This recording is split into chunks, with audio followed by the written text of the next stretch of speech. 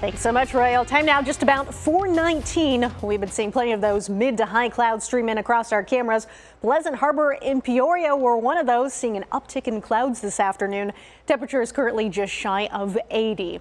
We can also confirm that on our composite satellite radar. Nothing on radar. Clouds, though, the satellite, that's where we have been seeing the clouds. That's all because of that weakening or that flattening ridge of high pressure. That's going to be the case as we're going into the weekend. Everybody, though, is staying dry. So we'll walk you through the futurecast.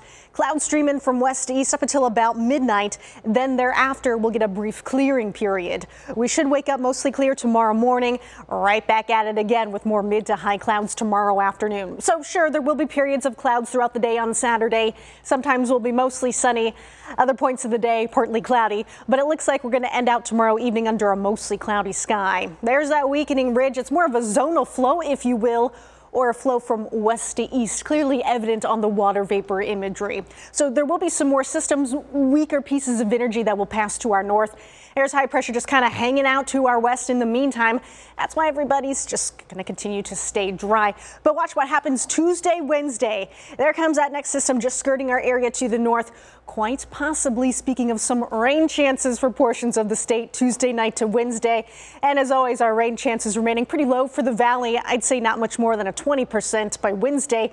But the high country and then locations just to the north and east of Phoenix, we are looking at the possibility of minor rainfall amounts once we hit Wednesday.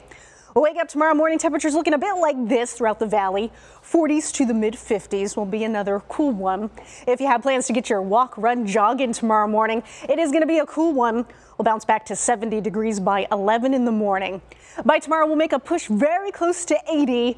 Now, there will be some valley locations that do make it to there very similarly to today. Already looking ahead to that Thanksgiving forecast, everybody is staying dry, a lot of sunshine to soak up. Much cooler temperatures just in time for the holiday. Take a look at that. Highs in the lower 80s these next few days, starting to drop off gradually by Tuesday, upper 70s. There you go, next Wednesday, Thursday, Friday with highs in lower 70s. We're going to be in store for a real treat by the middle and the end of next week, and we'll keep those lows in the 50s to the lower 60s. Very nice. Thank you.